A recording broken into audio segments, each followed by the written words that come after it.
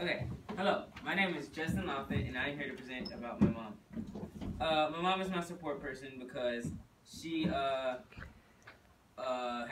help me through school.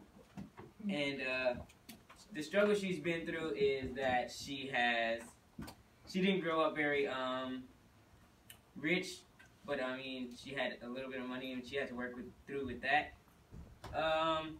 Some struggles she can help me with is that as I go through my high school years, she can help me with like life and school work. One way I will always stay connected with her is to help her whenever like I can take care of myself and her at the same time, so I can like give her things that if she needs any. I think that's it. Thank you for your time. Woo! Stay.